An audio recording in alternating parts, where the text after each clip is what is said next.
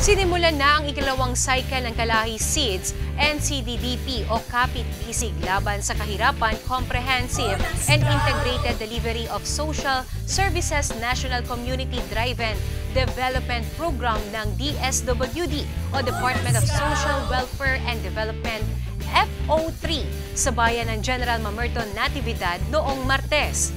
Isinagawa na sa bayan ng General Mamerto Natividad ang municipal orientation bilang unang bahagi ng pagsisimula ng ikalawang cycle ng Kalahi Seeds National Community Driven Development Program ng DSWD kung saan nagkaroon din ng Memorandum of Agreement o MOA signing sa pagitan ng ahensya at lokal na pamahalaan ng naturang bayan kasabay ng commitment signing ng mga community volunteers. Isa ang bayan ng General Mamerto Natividad sa tatlong bayan na naging benepisyaryo ng Kalahi Seeds Program ng DSWD. Layo nito na tumulong sa mga mahihirap na munisipyo sa pamamagitan ng pagbibigay ng pondo para sa mga proyektong makatutulong sa pagpapaunlad ng komunidad katuwang ang taong bayan. 14 na sub-projects ang naaprubahan sa naturang bayan sa unang cycle ng programa at ngayong taon ay maaari na namang mapondohan ang mga proyekto na makatutugon sa kanilang problemang pangkomunidad. Hindi man nagawang tapusin ng General Mamerto Natividad ang 14 na sub-projects na naaprubahan ng ahensya noong unang cycle ay inaasahan naman itong matatapos sa buwan ng Marso.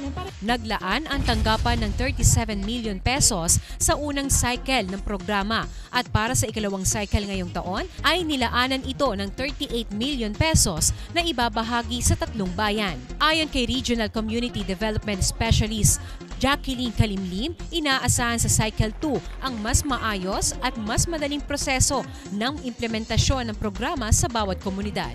So, hoping kami na itong Cycle 2 ay mas magiging challenging, no? Pero dahil sa unti-unti natututo ang ating mga community volunteers ay mas magiging smooth sailing kumbaga yung magiging implementation ng KC NCDDP. Buo ang naging suporta ng pamahalaang lokal ng bayan ng General Mamerto Natividad sa programa na naglaan ng pondo bilang counterpart ng kanilang munisipalidad. Ito pong 2016, na-approve na po yung ating budget at kasama po sa ating budget ay yung pong pang-counterpart natin. Ayon kay Mayor Arely Santos, maluwag silang nakakakilos at nakakasuporta sa programa sa pamamagitan ng kanilang 20% development fund dahil walang anumang pagkakautang ang kanilang bayan. Kaya natin nagagawa yun kasi po ang ating bayan ay walang utang.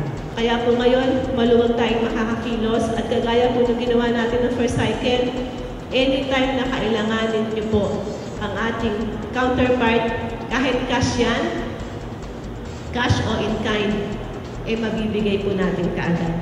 Ilan sa mga proyektong hindi maaaring sakupin ng KC NCDDP ay ang pagpapatayo ng simbahan, barangay hall o anumang government offices, irrigations, field trip o anumang proyekto na government funded o napondohan na ng gobyerno.